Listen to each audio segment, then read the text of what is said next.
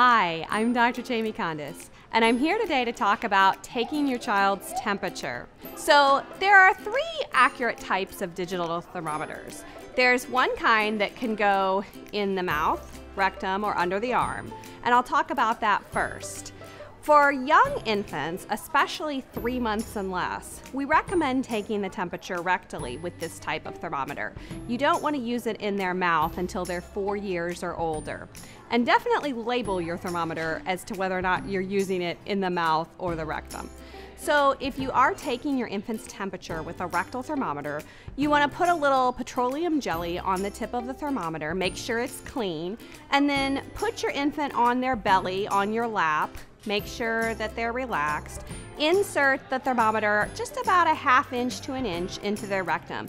If you're meeting any resistance, then just stop and pull it out.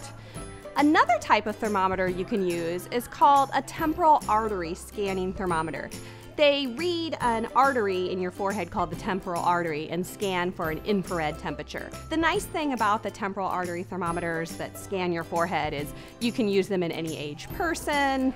They're easy to clean. They typically give you a reading pretty fast. The third type of thermometer that we could recommend is also scanning an artery, but in your eardrum, and that's the ear thermometer. You probably see these used a lot in doctor's offices and hospitals. These are nice because they can be used in children 6 months and up.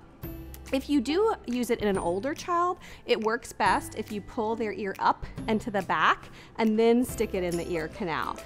The type of thermometers that we don't recommend because they aren't as accurate are the ones called the fever strips. You might have seen them. They're a strip that goes across the forehead.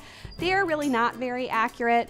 Or the ones that are a pacifier thermometer. It looks like a pacifier, but it's actually a thermometer. Those aren't very accurate either. So with any fever questions, always give your doctor a call if you're concerned, but it would be nice to have an accurate digital thermometer at home.